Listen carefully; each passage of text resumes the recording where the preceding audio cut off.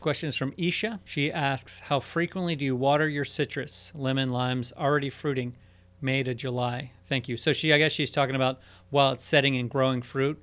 And I generally don't water my citrus unless there's a drought. So technically they're supposed to get about an inch of a rain a week or inch of water a week. But if it rains, then you don't need to water them. And so when it comes down to it, you can really do damage to the tree by over watering. And so you can actually track ET data, and that's what you need to do. Just Google ET data, my house, and it'll come up with some good info for you. But don't really worry about watering your citrus too much unless it's very newly planted.